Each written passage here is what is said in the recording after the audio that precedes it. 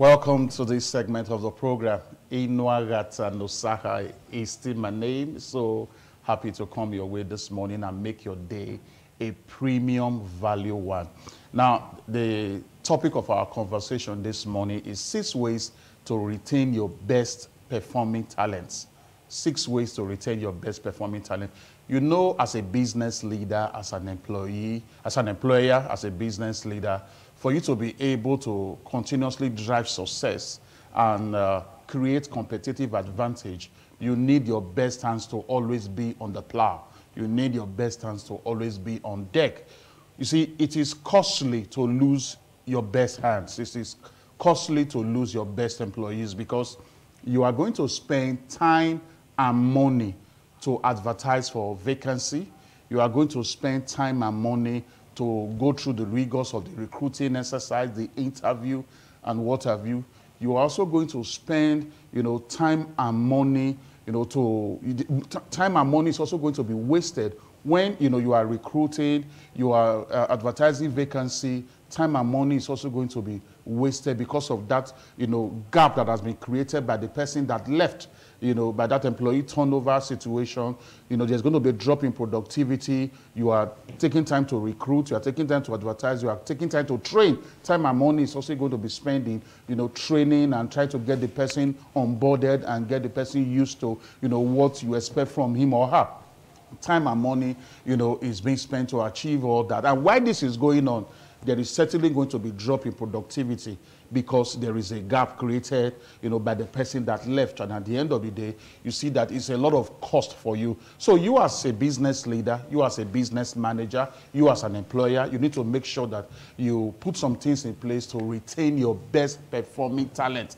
And this morning, like I said, we are looking at 6 ways to retain your best performing talent. And the number 1 way is for you to see your people as human beings that they are, not just as human resources. When you look at people from the perspective of human resources, they are like tools for achieving organizational goals, of achieving corporate goals and all that. But when you operate with them from the perspective of the fact that they are human beings that they are, you bring emotional intelligence into the equation.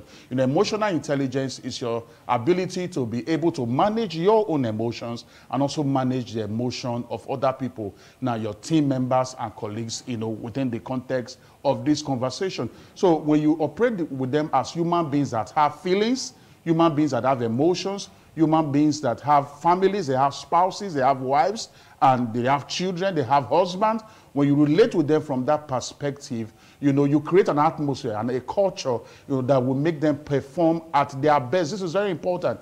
There is no way we will talk about this issue of relating with them as human beings, not just as human resources, without us also bringing the issue of the golden rule of employee engagement into the conversation. And the golden rule of employee engagement says that do unto your employees as you want them to do unto your customers.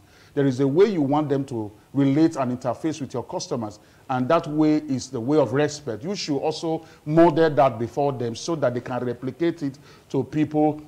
They interface with people that come to the organization to engage the organizations or business services and also buy its product. This is very important.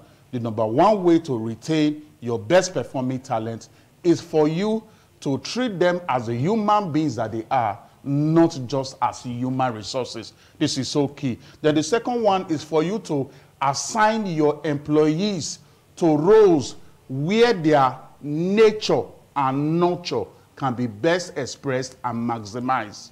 This is very important. Where their nature and nurture can be best expressed and maximized. Now, what is their nature? Their nature is the natural giftings and potentials that they have. What is their nurture? Their nurture, is the capacity, the skills they have been equipped with. There are some persons, as a result of their nature and nurture, they have no business dealing with people, interfacing with customers. They should be behind the scene. They should be behind the scene working with machines and equipment.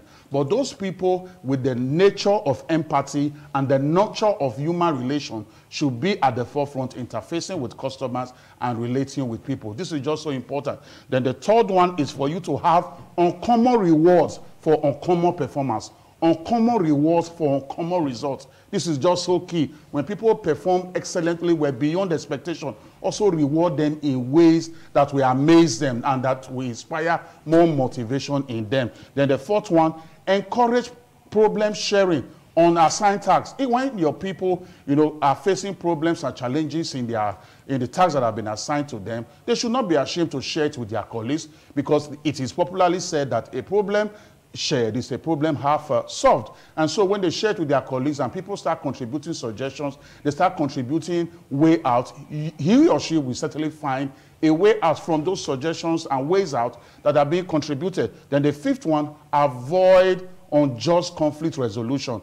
Never you resolve conflict in favor of the offender and against the offended.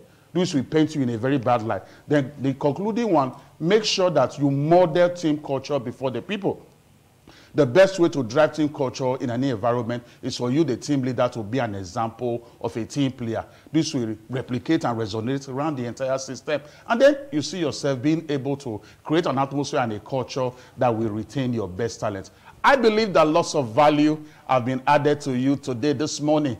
And just reach me so that we can take this conversation to the next level. My phone number is 080-6686-5060. Those are the numbers on the screen, 080-6686-5060. If you are calling from outside Nigeria, add our beloved country code, +234 529 29120, +234 529 29120. I'll be seeing you next week, Wednesday. And when I return, I will remain the amiable Inuagata Nosahai. God bless you. All right, thank you.